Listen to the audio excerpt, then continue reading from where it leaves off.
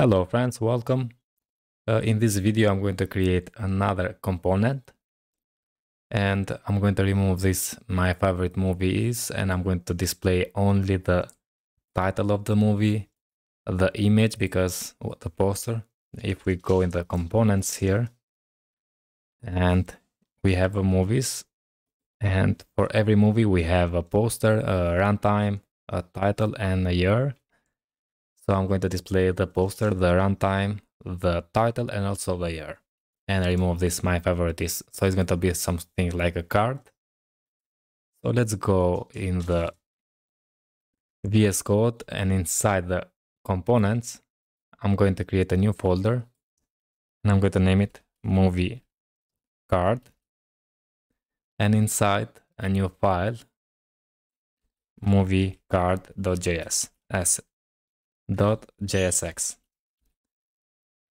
Okay, the same thing here. First we need to import the component from React.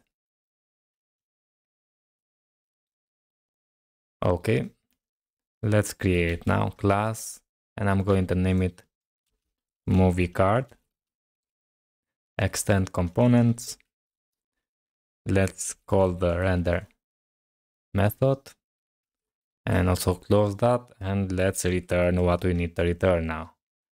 And first let's just return a div, and I'm going to say here movie card component. Okay, now we need to export the default, so export default movie card, save. Let's go in the movie list. Now here we are going to use that movie card. Import the movie card here, import movie card from movie card, and instead of something like this we are going to display that.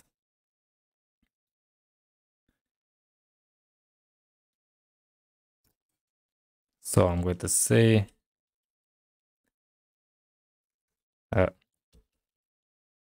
uppercase M movie card, and let's close it for now, save, and we can see we have a movie card, some all the components. Go to the console,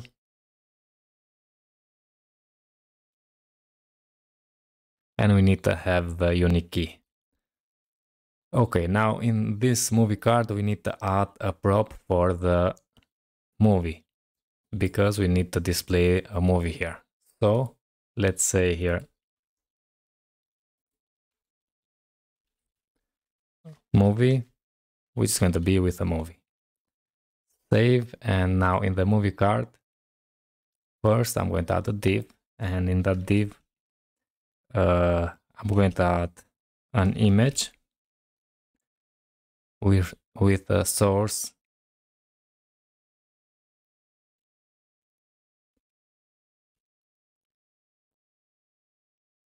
is going to be this props movie dot, and what we have in the movie. So let's go here, single movie poster with capital P, poster like this, and we can add also the alt to be this props movie title. Very good. After that, let's add the h2 to be this dot props dot movie dot title. Very good. And what we have other, we have the runtime and the year. And let's add a span, which is going to be this props movie year. Okay, another span for this prop movies, not year, but what we have runtime.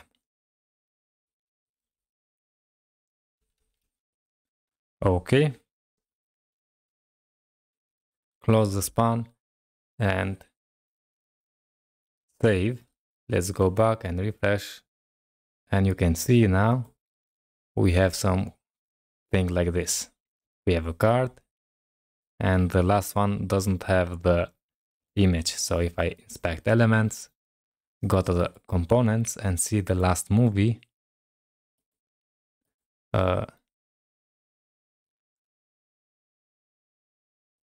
not here in the movie list, and see the last movie does not have the image. Okay.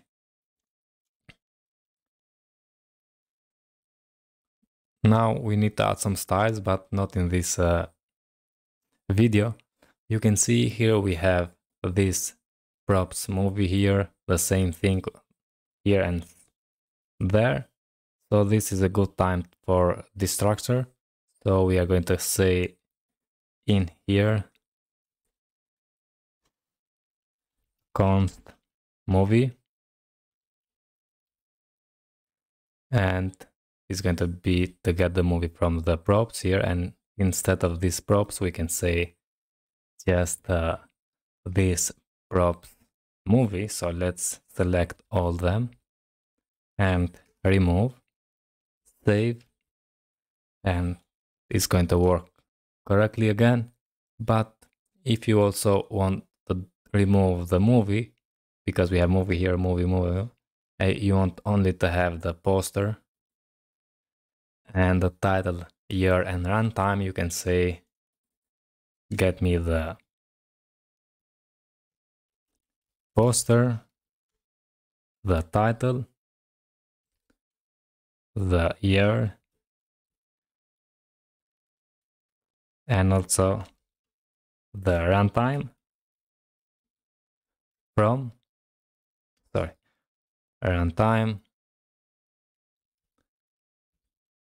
from this props.movie.